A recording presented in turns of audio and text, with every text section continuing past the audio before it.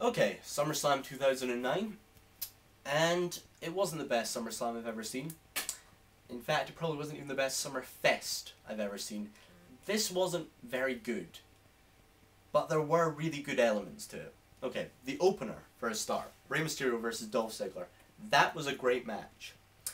It was the sort of match I had basically very low expectations for the pay-per-view. I didn't think the pay-per-view would be very good, and after that opener was over, I thought, actually, this pay-per-view might be really good. It really got me into it. There followed 2 hours of shite. I mean, utter shite. It was so boring. It was just, you know, it's just a lot of egos getting their own way. There were a lot of periods of very slow domination. It was boring. The crowd were really into it, but I don't know why. It was terrible. Then the main event comes, and it started off kind of slow, and I thought, oh god, here we go again, another terrible match. But then it got good. Then it got really good. Then it got really, really good, and Jeff Hardy did the swanton from the top of the biggest ladder through the announce table, the spot we've wanted to see for ages. And I was like, oh, this is great. This is going to turn into a great match. There's still 10 minutes left. And then it just ended. I didn't get this at all, right? Because they both climb to the top of the ladder, and CM Punk just punches Jeff Hardy in the ribs, and Jeff Hardy falls to the floor. CM Punk gets the title. What? This made no sense, right? The whole basis of this feud, the feud between CM Punk and Jeff Hardy, is that CM Punk believes Jeff Hardy is a bad role model, and he believes the only way to stop people from following this false god, if you like, is to obliterate him, to utterly destroy him, to do something so despicable, so devious, so decisive. Basically, this TLC match was calling out for an absolute killer spot at the end where CM Punk just killed Jeff Hardy. I mean, seriously, the kind of spot where you're just like, oh my god, is Jeff Hardy dead? That's what this required, particularly if this is Jeff Hardy's last match in the WWE for now. That's what this match required. But no, it was just a punch in the ribs. I didn't get that. I thought that was bad. There were some good things, there were some bad things. Let's just go with it. Okay, the opener is the Intercontinental title match between Dolph Ziggler and Rey Mysterio. Now, I didn't have very high expectations for this because I thought their last match was pretty terrible, and people have said they had good chemistry. I thought they had really bad chemistry. So I didn't have high expectations for this as an opener. I didn't think it'd get the crowd into it. I was totally wrong. This match was awesome. This match was really awesome. And it was one of those unfortunate things where before the match I would have said, I want Rey Mysterio to win, Dolph Ziggler isn't ready yet. So I think they actually made the correct decision by having Rey Mysterio win, because I don't think he was ready. But halfway through the match, I was like, oh my god, Dolph Ziggler is ready, please put the title on him. Because Dolph Ziggler outperformed Rey Mysterio in this match, and no one outperforms Rey Mysterio. He was awesome. The crowd got really behind him in the middle. They were like, let's go Ziggler. And I was like, oh, this is the moment Ziggler has to go over. And it was just one of those unfortunate things, because you never know when the moment's going to be when someone just clicks with the crowd and you should give them a belt.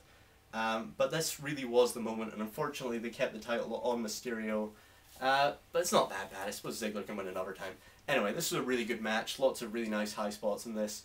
At the start we had Ziggler throw Mysterio onto the top rope, and Mysterio delivered a perfect moonsault. That was beautiful. We also had a bit where in the middle where Mysterio went for a springboard crossbody and Ziggler met it with a drop kick. That was great. Mysterio hits the 619, goes for the big splash, misses, and Dolph Ziggler does a rather beautiful sort of pinning combination, which I thought was going to be the win, but it wasn't. Ziggler hit some nice moves in this, some really nice moves. His gutbuster, a sort of power bomb into the turnbuckle. He did a sort of running Faymaster, if you like. End of the match comes. Ziggler goes for his gutbuster from the second rope, which is a great move, but it didn't get the pin on Mysterio last time, so I thought it was kind of odd for him to choose to do that, you know, because surely the illusion they're trying to create is that Ziggler was just about to win this match and then Mysterio nicks it off him. I thought it was an odd choice. Anyway, Mysterio hits a really nice Hurricane Rana. I quite like the finish. I like that Mysterio didn't win just with this finisher. This was nice. Mysterio wins. Then we have a Swagger MVP interview backstage. this was really good. This just showed how good MVP is on the mic, where he was comparing himself with Swagger, and how Swagger wrestled so he could win a trophy, and MVP fought so he could survive for another day. This proved how good MVP was, and in the middle of it, Swagger said, "We all know MVP is just a stepping stone for my greatness," which is what we all feared MVP would be. But it doesn't prove the case, because the next match is MVP versus Jack Swagger, and Cole introduces this as an opportunity to catapult themselves into the main event, and hopefully that's what this is. This wasn't a great match though. This was quite short. I don't think they have very good chemistry. I've seen both of them wrestle better matches against other opponents. I thought Swagger would go over, but I was glad MVP went over, because Swagger's got far more time. Not a great match, okay. MVP wins, clean with the playmaker. Then we have Big Show and Jericho versus Cryme Tyme for the Unified Tag Team Championships. This match was sort of okay. You know, I hate the way they booked this. The Big Show and Jericho, making Big Show look invincible, making Jericho look really weak. It's just ridiculous, particularly as the crowd proved in this match. The only person the crowd cared about, once again, was Chris Jericho. They didn't give a shit about anyone else. They really did. They couldn't care less about Cryme Tyme. The only person that was getting chanted for and cheered for was Chris Jericho. This match was okay. I suppose it was almost exciting towards the end. We had the period where Shad dominated Chris Jericho, which I didn't like. Then the Big Show came in and easily dominated Shad. And then as soon as Chris Jericho came back in, Shad got back into the match and was able to tag JTG. I just hate the way this is booked. JTG gets a very near fall on Chris Jericho after a roll-up. Like, I thought it was actually 3, and I was like, oh my god, Cryme Tyme have won. Jericho just got pinned by JTG again.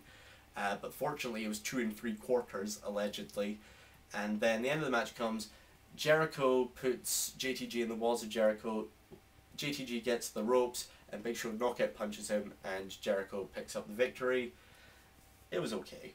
Then we have Punk promo talking about this screenplay of Jeff Hardy's life, and basically the end of the story allegedly was that Jeff Hardy was going to beat CM Punk, and he said he was going to rewrite the ending, and it was going to be gruesome, and it wasn't going to be pretty at all.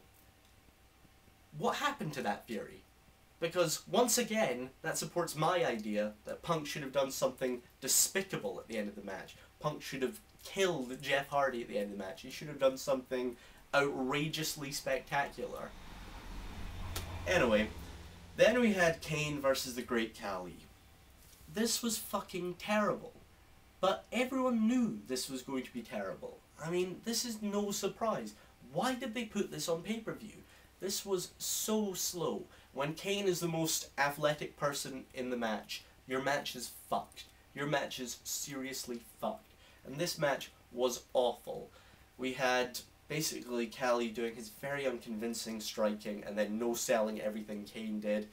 Then we had Kane dominate for a period, you know, where he just locked on a reverse chin lock for about 3.5 minutes. Then Kane pulled Ranjan Singh in the ring, which allowed him to hit a low drop kick and a DDT for the win. I'm glad Kane won. I'd rather Kane win the match than the Great Khali, but this is not worth pay-per-view time. And when you bear in mind what happened later, when you bear in mind the fact that MVP Swagger wasn't given enough time, particularly the ECW Championship match wasn't given any time at all. They wasted about 7 minutes on these two lumbering oafs making fools out of themselves. This was terrible. Anyway, turn over to part 2, where we'll discuss DX, the ECW Championship, WWE Championship, and the World Heavyweight Championship. Okay.